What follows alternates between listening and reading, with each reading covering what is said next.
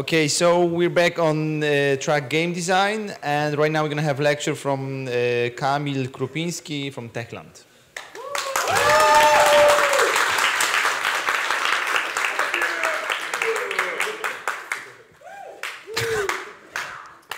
There's a lot of you. Thank you for coming. I know, like, if I had only known that I'm gonna get the hangover day, that you're, I'm gonna try to speak kind of softer and slower, so your heads don't blow. So I promise, if I had only known that I'm gonna get the second day, and I would have picked an easier title, but I promise it's gonna be very clear in a minute. But just to get it out of the way, we're gonna be talking about challenging assumptions as a method for better narrative and game design. And yeah, it sounds kind of cryptic, but it's gonna be, I think it's gonna be clear in just a matter of minutes. So just to get it out of the way, I started my career as a game journalist for one of the biggest print magazines about video games in Europe. And then I moved to Techland. I'm here currently as a narrative designer, and I helped make them help with Dying Light the following. Since we are working on unannounced titles right now, they're AAAs and they're very cool and huge and really amazing. I can't wait to tell you everything about them, but I can't. So I obviously can't talk about this right now. So I'm going to tell you something about the following, so about things that happened during production of the following. So here's a question for you. Can you, does anybody play the following or not? Yeah, okay, so quite a lot of people, but I'm gonna be explaining more then. So, Dying Light the following is an expansion to Dying Light. It happens like a couple months after the events of the first game, and it's all about Kyle Crane following on a rumor that in a countryside outside Haran, there's a group of people who don't get infected even they're bitten. So he's looking for a cure for all those people that he has to leave behind. So I'm going to tell you something about about problems that we face in production, so unexpected roadblocks that we hit. In terms of narration, in terms of storytelling, in terms of how we approach the way we're writing quests and story for the game. Please remember that this is not a postmortem. It's not a postmortem. It's a very personal experience. It's going to be about very personal experience that made me come up with a very personal method of handling some types of situations that you can't face during production, that you can't face during like things you can't really foresee, that you have no idea that they will happen. And so I need to figure out a way. I had to find a way to just try to handle them with in an efficient manner. So we're going to talk a lot about challenging assumptions, but before we get to challenging anything, we need to understand, we need to get some definitions out of the way. So an assumption is something accepted as true or bound to happen when there's no evidence to the contrary. So it's very similar to something called an opinion, because opinions are views or judgments formed about something not necessarily based on fact or knowledge. So the point is that opinions can be based on assumptions, and this is a problem because if you talk, if we share opinions, and we tend to do it a lot because we're opinionated people in game development. Then we can get into crazy conversations that lead nowhere. So just very basic examples of something you all probably had to go through on a daily basis sometime. So one example is that somebody can say that video games are gonna turn you into a killer, a murderer, and a bloodthirsty bastard. And so this is an opinion. It's a stupid opinion, but it's an opinion based on the assumption that all video games are about killing demons on Mars. I wish they were, but they're not. And so you can show those people a game like Journey, and it makes like it's obvious that their opinion's invalid. It's bullshit. You have proof, you have evidence that not every single game is about killing. So will Journey turn you into a mass murderer? It's probably not. So you have a different brand of people. Like people can say, I don't like video games. And so it's also an opinion. It's based on an assumption that no video game, like there are no video games out there that I can like. And that's a problem, because if you ever read this book, it's called Blue Ocean Strategy, recommend it, then you know that this brand of people who say they don't like video games are precisely the market that you should target. And you're probably called Nintendo then, and it turns out that when you play Wii Sports on Wii, your parents are kicking your ass in video games because they're better at it. So if you're if you stop talking about, when you talk about opinions, even stupid opinions, if you share them among friends, it's all cool because, well, we talk about tastes. I can say that my lead level designer has a shitty taste in music, but it's all cool. But the problem is that when you start, if you try to design, and your design is based on assumptions that you don't really acknowledge, like if you have an opinion that this is gonna work well, but you don't know, you don't have proof, you just say so, and you start designing with it, then this can lead to a lot of frustration. Because you'll hit crazy roadblocks that are just proof that you're wrong, and it's hard to admit that you're wrong. So in order to get to challenging assumptions, I decided I wanted to do a very general talk. I wanted to do something very general, big, but then I saw that we should probably talk about very specific examples. So I'm going to talk about specific examples of feedback. Because feedback is a very particular brand of opinion that can be very harmful if you don't know how to handle it, or if you don't know how to approach it when you get it. So when we were working on the following, Kyle Crane entered the countryside outside Haran, and he needed to find a cure for the virus. He needed to find those people who don't get infected. And so he approached a community of people who should have known more about it, who could have guided him to the truth. But the problem was that they didn't really want to talk to him. They didn't trust him.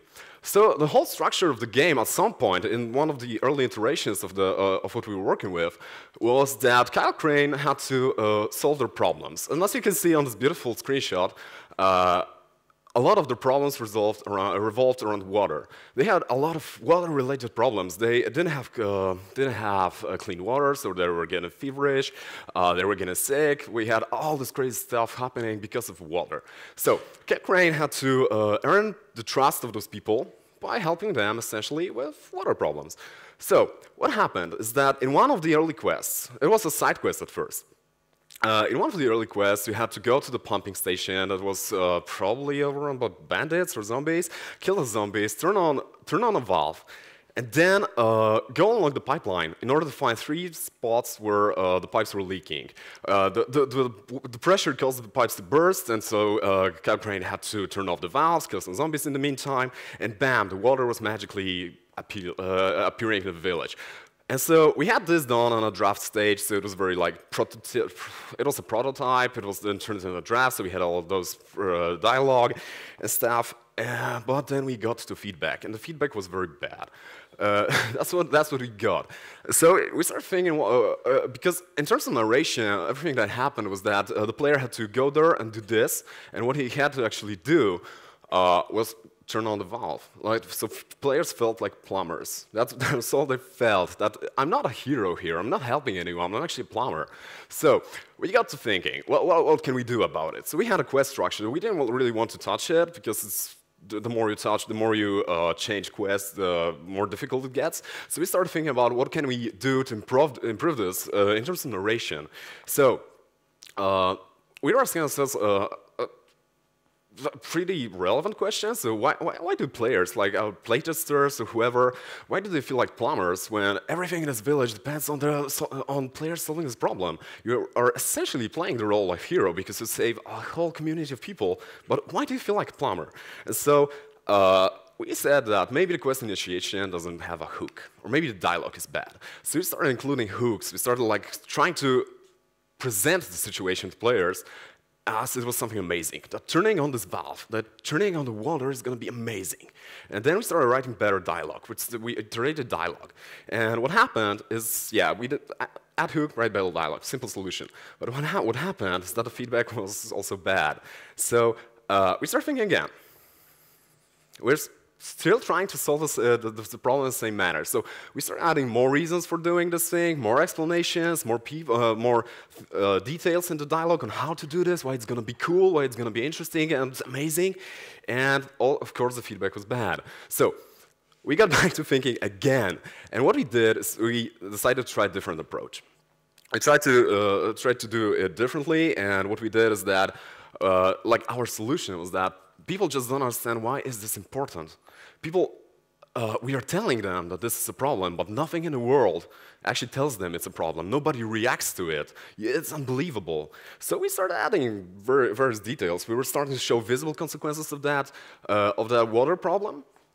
For example, we had a barn in which people were lying sick and they were complaining about water. We started doing all this environmental detail and so on and so on and so on. We even created some scenes where people were scattered around the village and were all talking about water.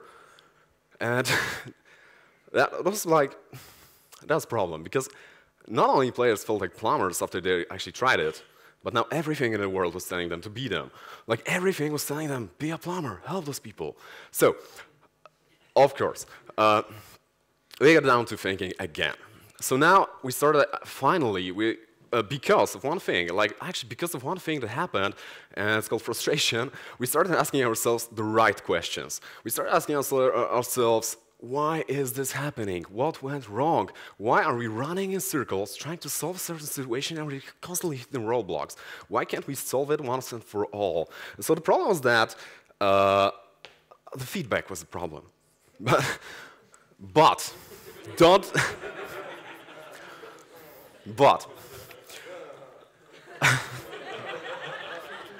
you know, a hall full of artists who don't like getting feedback. Okay, feedback is crucial. Feedback is amazing. I love getting feedback, and feedback is, if you are an artist and you think that you don't require any feedback because you're amazing, then you're a liar, and you should probably stop doing what you're doing, but his quality is bad. So, or maybe you're a multimillionaire like Rowling and your books get that big because nobody even dares to edit you, and that's also bad. So, the feedback itself was great. The feedback was amazing. It was spot on. The people who were giving us feedback saying, this is shit, man, they were right. It was shit. But what was actually wrong with feedback was the way we approached it. What we did is we forgot that feedback can be just an opinion. And as we know, opinion doesn't have to be based on fact and knowledge. It can be an impression.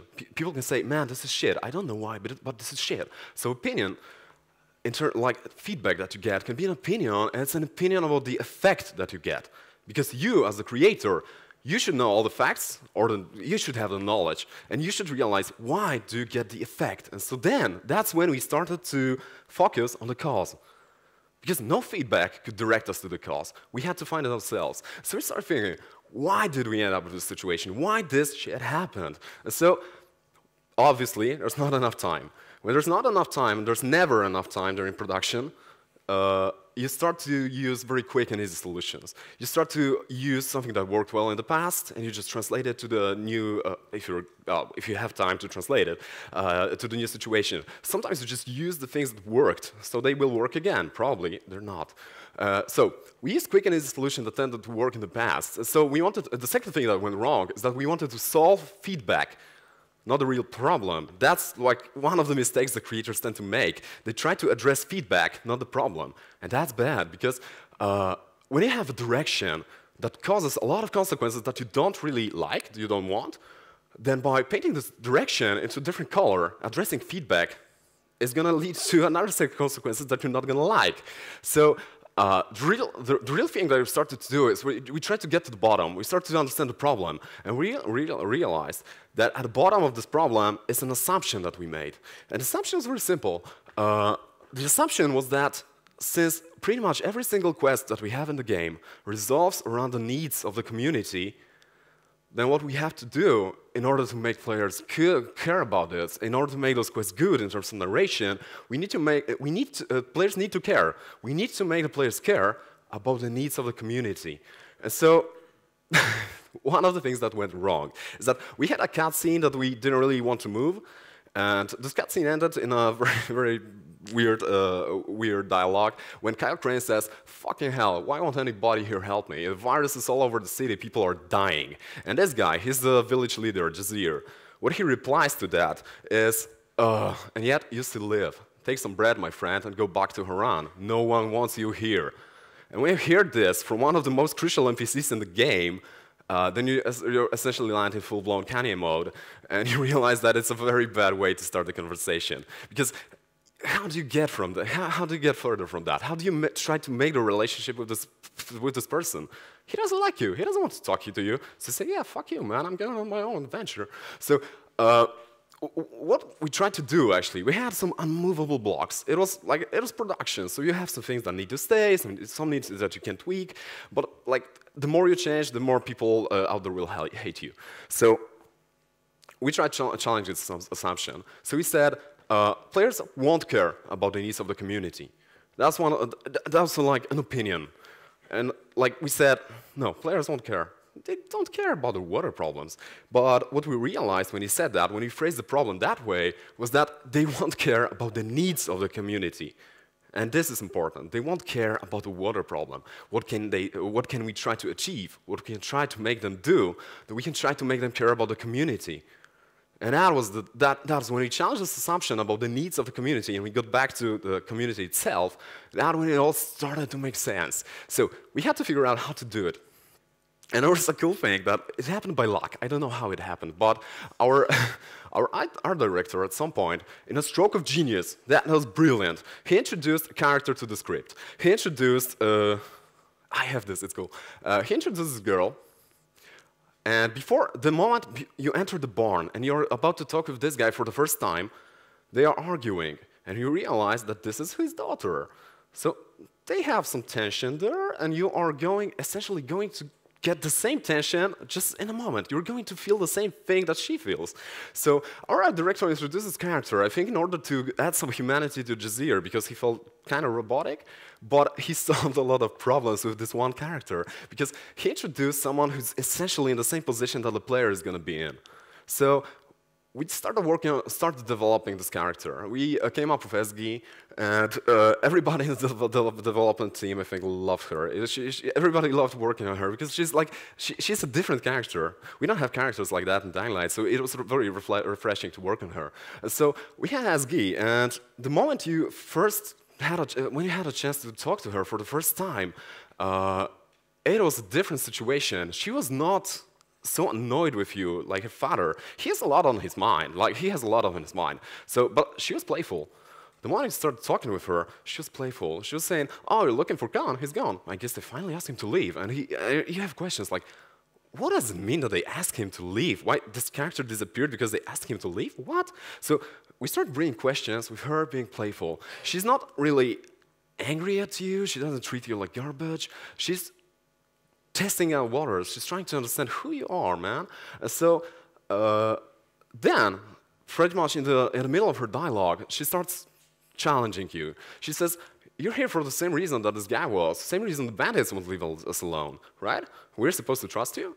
So we were shifting the balance from players caring about the needs of community to the balance of people needing to earn the trust of those people. That was the crucial thing, because we could stress this out in every single dialogue that led to any other quest. And so, even though players, we changed the quest. The quest became amazing. We turned this water-related quest with a pumping station into one of the main quests because it's so cool. Because when we shifted our approach and we just changed 4 valves into 1 valve at the end of the whole quest, we had all those cool pipes bursting, and you just ride with your buggy, and the water is trying to splashes you and so on. People essentially were plumbers still, but I didn't care because suddenly it made sense. And so when they got back, this dude changed his tune. He said, "Maybe I was wrong about you, stranger. Maybe we can start a relationship. Maybe this can be a beginning of a beautiful friendship." And so, so everything changed, and we got this done in 2 quests. And before we challenged this assumption, we couldn't get it done with 12 quests. So the problem is that's not all. The bigger problem that we realized only after we got that done, and after we got that out of the way, is that we realized that one of the biggest problems that we have is one of the design principles of making an action game. One of the design principles of making an action game is that players need to get clear, understandable objectives. They always need to know what to do and what do we expect of them, what they need to achieve. But that's also an assumption, actually. When you take a look at one of my favorite games, Dark Souls, it's an action game. It is a AAA production, and it is it sells millions of copies. And it gives you everything, but not this. So, but let's say American design says that players need to get clear and understandable objectives. But when you try to break it down with logic in terms of narration in games, is that when players need to get clear and understandable objectives in order to do quests, which are given by NPCs, and NPCs give us objectives by talking, this is such a dialogue. So this essentially leads us to the conclusion that dialogue should give clear and understandable objectives. The problem is that when every single person you meet is talking about this, or plenty of different people, and even the world tells you about this, that's a problem, because essentially everyone is telling you to be a plumber, to solve a problem, and the problem is that dialogue doesn't work that way. People don't speak that way. What you are creating is an army of crazy monsters, alien line forms, which are focused on one problem, and they are trying to force you into caring about this thing. So we had to change dialogue in a different manner than before. We didn't need to make people engaged and interested in the problem. We needed to make people interested in the people. So that was one of the hardest assumptions to get out of the way. So we exchanged this, scenes with people who are talking about water problems, into, like, let's say, one dialogue with SG, in which she, for the majority of this dialogue, she's talking about herself, about you, about the situation that you're in. She's very playful, and then in the end, here's the objective. Here's what you need to do. Groundwater got polluted a while back. Imagine what would happen if you get our water running again. That's the only thing you get about the quest. And now she's here, she's trying to actively discourage you from going there. She's playing on those hero vibes. So you want to do this? I want to do this? I will do it. So she's saying you have a death wish. She's interested in you. She treats you like an outsider, and that's why, like, she's an outsider like you too. She finds you interesting because you actually try to actively do something around this village. And she hates those people who are around her because they never do anything. If you click again, the X again on her, then you get another dialogue which explains her attitude towards the people. But let's say you don't care. So you get this objective that you need to do in one line of dialogue instead of like crazy amount of people talking about this. So yeah, finally we got that.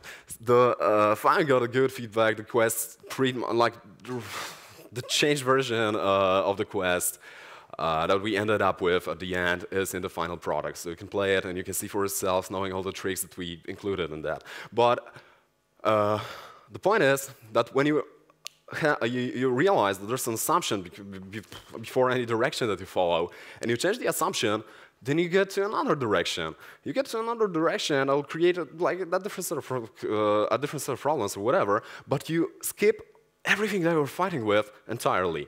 Instead of running in circles, you start running in a different direction, and that can be amazing. That can be something like that will unblock you, and that will cure your frustration with the project and with feedback that you get. And so one of the crucial problems that you can face is that you also make assumptions.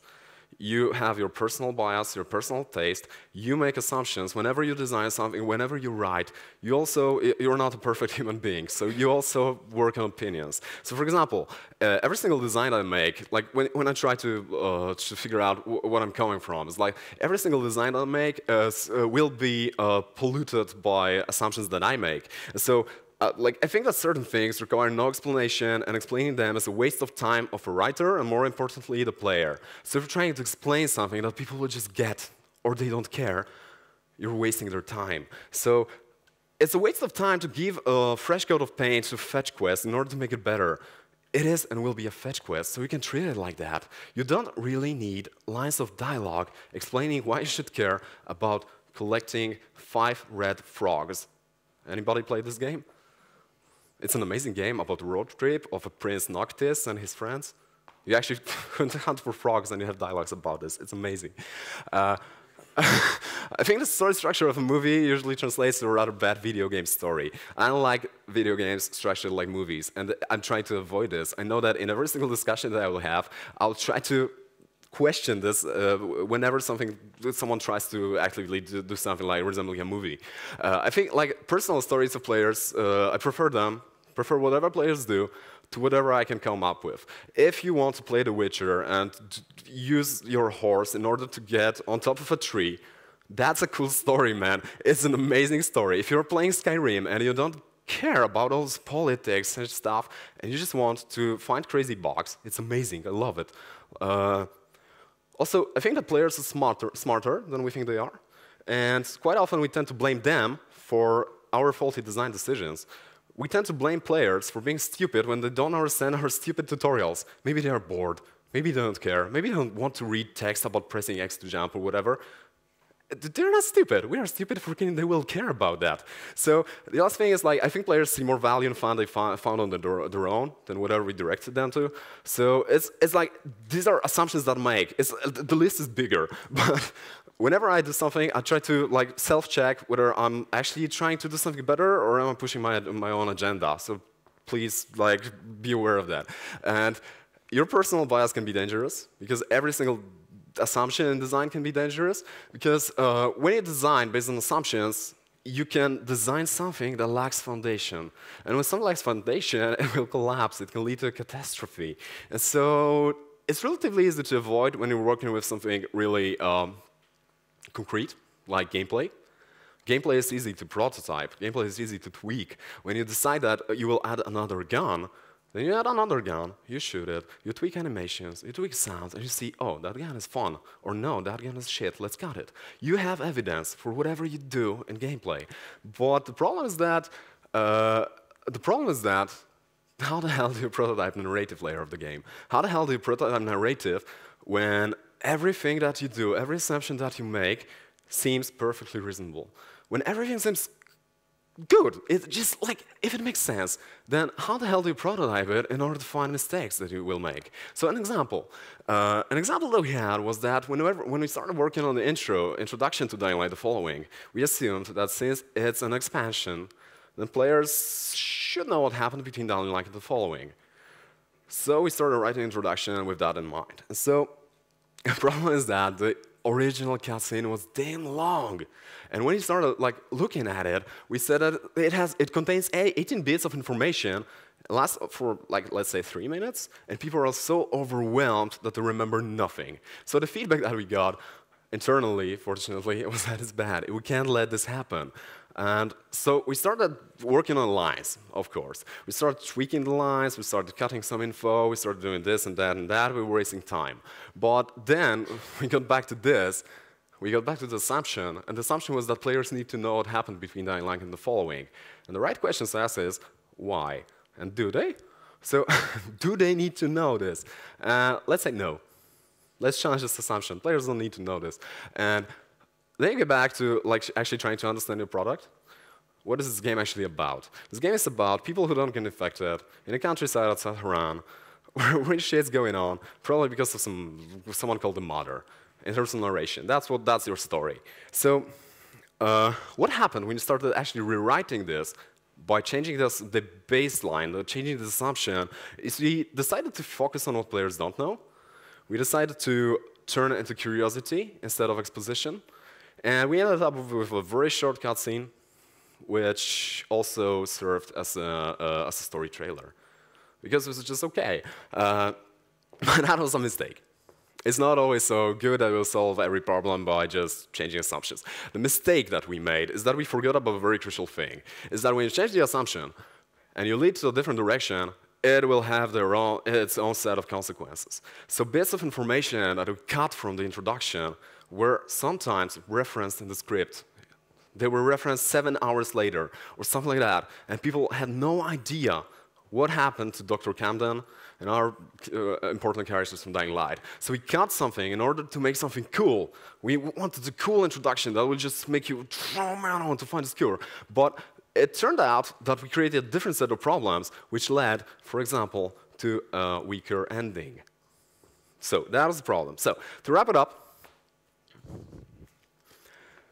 whenever you try talking about opinions, then it's okay when you talk about among friends or on the internet or whatever. When you try to work with them, it can create a huge load of problems, especially so. In order to avoid this, always try to understand what people mean, not what they say, because they can say a lot of different things, but they may not realize that what they actually mean. So then try to find out why people mean what they say, because there's a lot of different reasons for making assumptions in video game development.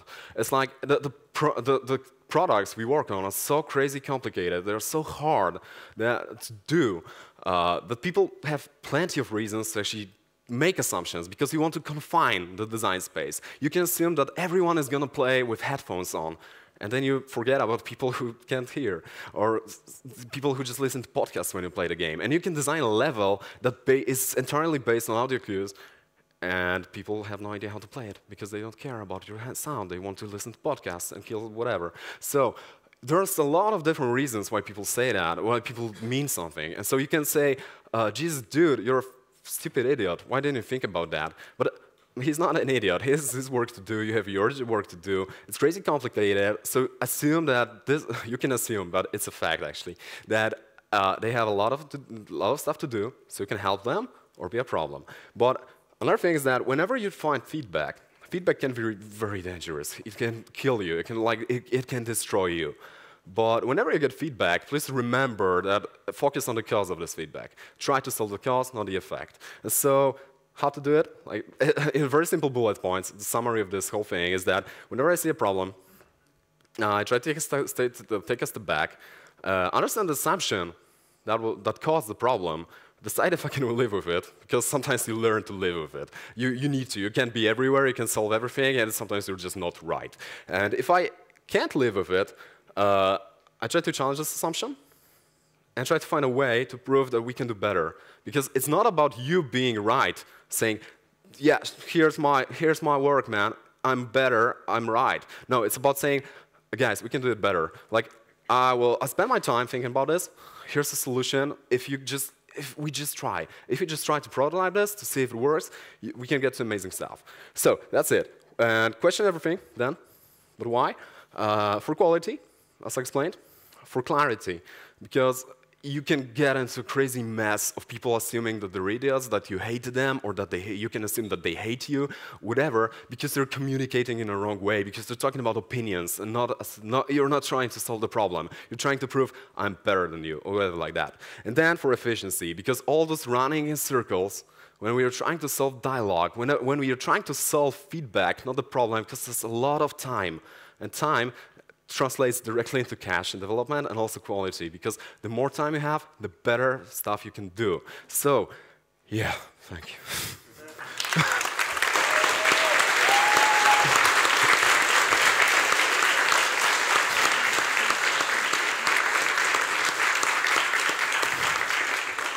We still have some time for questions from the audience.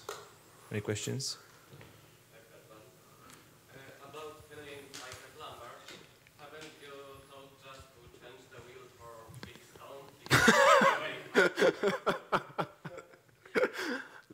Yeah, that's a good solution, though. That's good. I will use it.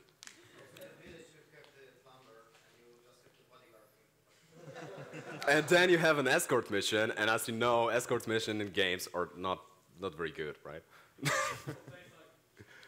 Hmm? That's, yeah. Maybe you can create one that will become an evidence that they don't have to. A challenge for any game designer here, like just prototype or create an escort mission that doesn't suck. And just... Anyone else? Any questions? If you don't have any questions, oh, yeah.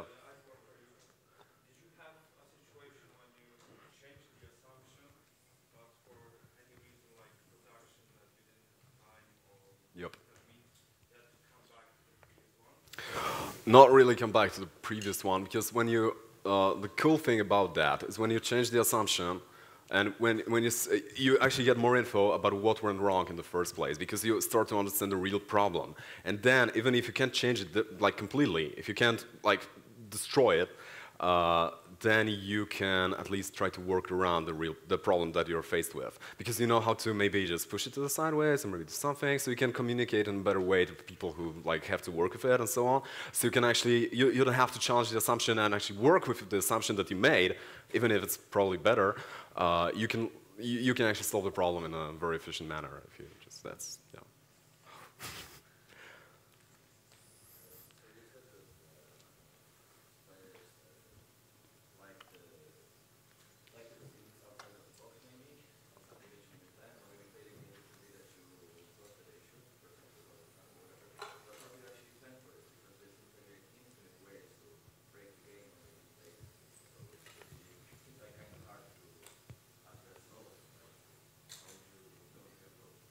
I won't. I don't want to. Like my approach to this is like I know that it's not a very popular opinion, but my approach to that is that if players want to break your game, let them break it because they find if they find it fun, if they think it's cool to break your game, then you can't be like an artist saying, "Dude, I hate you. You're breaking my game." No, you're making a product that's supposed to entertain people. If they want to break it, fine, go with it. And if you find, of course, if you want to break any game I worked on, then just please text me and write to me with any cool thing that you've happened. Like, sometimes you will have information that you need to sell to the player, right? In order to, like, it can come out during production that there is no way to solve this problem, and we made some mistakes like that in the following. Like, one of the things that I hate about what I did is I said that we need to stop players in here or just play an audio log of a very long letter written by someone. So they were like, people were forced to listen to like 2 minutes of talking, I think, because we actually needed to explain something that was really relevant later. I hated the solution because I shouldn't be doing that. What should be clear to the players that they should get all the information from plenty of different sources. But we couldn't do that. Like it was too late, and we had to like fix a certain plot hole. But you can't plan for it. People will find a way to destroy your game, and it's amazing. It's great. Anyone, if you don't want to ask questions here, then you can catch me when I'll be probably smoking cigarettes, and I'll be probably drinking beer at Techland's booth for another hour or something like that. So if anyone wants to come over and chat, then please feel free to do that. Yeah, we don't have any questions now.